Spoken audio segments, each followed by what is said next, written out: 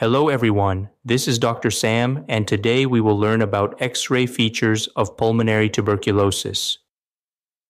We will compare the normal chest X-ray images with images of tuberculosis. But first, we will look at the tests, sputum tests, which are specific for pulmonary tuberculosis. It is very important to correlate the X-ray and other imaging findings with lab tests and microbiological tests for a correct diagnosis. In suspected tuberculosis, sputum smear microscopy, CBNAAT, and mycobacterial culture are the key microbiological investigations. Sputum smear microscopy is the simplest and fastest test, where an early morning deep cough sputum sample is collected in a sterile container and stained for acid-fast bacilli. It is mainly used for rapid detection of infectious patients, but cannot identify the species or drug resistance. CBNAAT, or GeneXpert, uses a sputum sample or other site-specific specimen such as bronchoalveolar lavage, pleural fluid, or lymph node aspirate, and its main use is rapid and specific detection of Mycobacterium tuberculosis, making it the preferred initial diagnostic test. Mycobacterial culture, considered the gold standard, is performed on sputum or relevant body fluid or tissue samples and is mainly used for definitive diagnosis, although it takes several weeks to yield results. On the left is a normal chest X-ray image in PA view. On radiography, we can divide each lung into 3 zones: upper, middle, and lower. The upper zone is from the lung's apex to the upper margin of the hilum.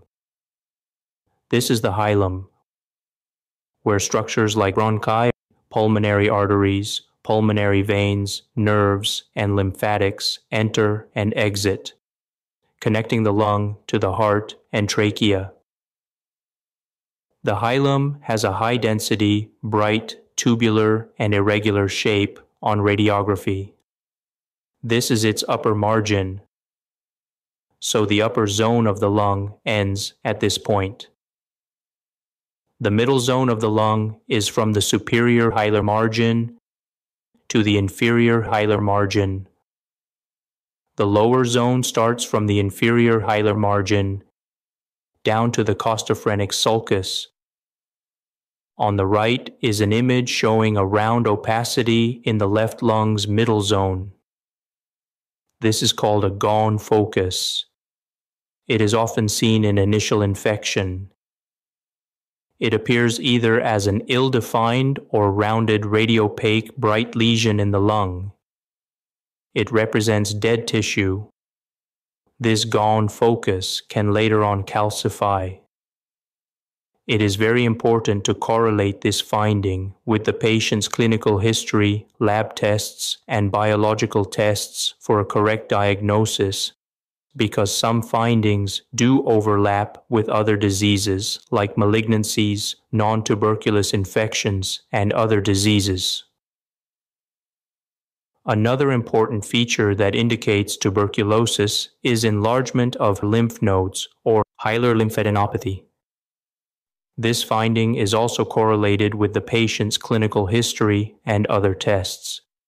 We will see an increased size of the hilum. It appears larger and brighter than the hilum you see in the normal image. It also has a more lobulated appearance.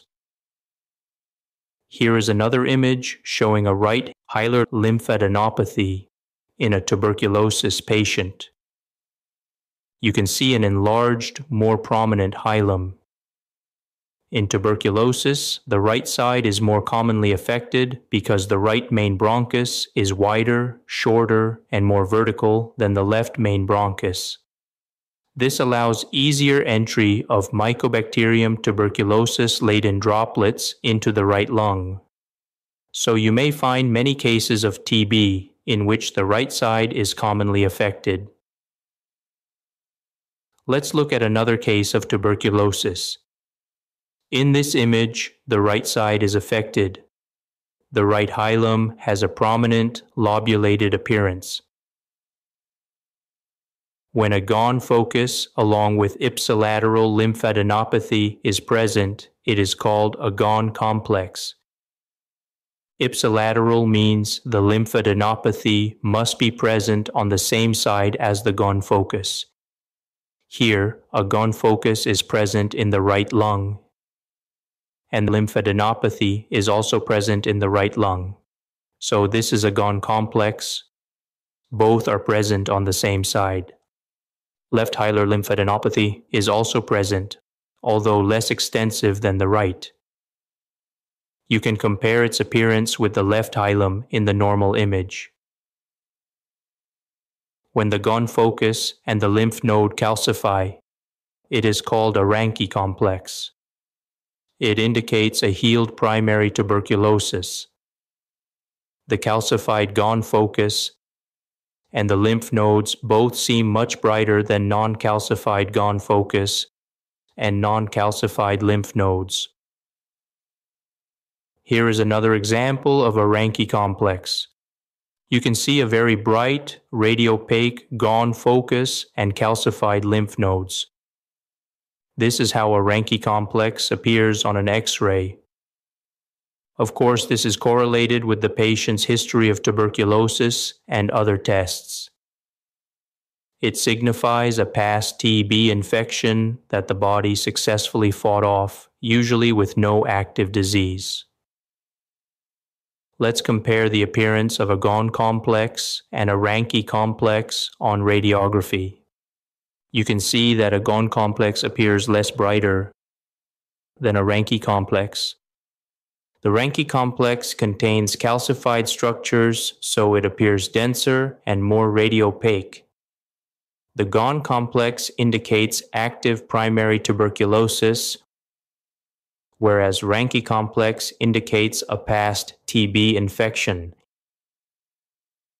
Miliary tuberculosis refers to diffuse tuberculous disease of the lungs and has poor prognosis. In this type of TB, there is diffuse involvement of both the lungs. You will find numerous tiny nodules measuring 1 to 3 millimeters throughout the lungs. They will appear as tiny white dots which resemble millet seeds. This appearance is termed millet seed appearance. This feature must be correlated with other tests and the patient's history. Here is another case of a miliary tuberculosis showing numerous tiny nodules in the lungs giving a millet seed appearance. Consolidation can also occur in cases of tuberculosis, although it is less common and usually involves upper zones. This finding can overlap with pneumonia, so this needs correlation with other tests. Consolidation appears as a bright, radiopaque, homogeneous, or patchy opacity in the lung. A consolidation will show these subtle, low-density, radiolucent, tubular structures representing air-filled bronchi within the consolidation. These are called air bronchograms, and their presence usually indicate that it is a consolidation rather than a lung collapse. Here is a case of tuberculosis in a pediatric patient. A consolidation is present in the right upper and middle zones. Also, there are numerous tiny nodules present in both the lungs, indicating miliary tuberculosis. Pleural effusion associated with tuberculosis is usually unilateral and commonly right-sided, due to the same reasons we learned earlier that TB affects the right side more often. This effusion is usually moderate to large. It appears as a radiopaque accumulation of fluid in the pleural cavity. No air bronchograms are seen. And you will see another sign called the meniscus sign, which is seen in effusions. The upper border of the fluid will have a concave shape. This concavity is called the meniscus sign. A cavitation is a hallmark of post-primary tuberculosis. It indicates severe pulmonary TB. On an X-ray, it appears as a thick-walled cavity with a radiopaque wall and a radiolucent dark center. Multiple cavities may be seen in some cases. It is usually present in the upper zones. Here is another image showing a cavitation. Thick radiopaque walls are noted with a heterogeneous radiolucent center. This seems to contain two cavities. It is also present in the upper zone. These findings are seen in better detail on a CT scan. So HRCT is recommended for these cases as well as for the cases we saw earlier. Thank you so much for watching. Stay tuned for more imaging videos.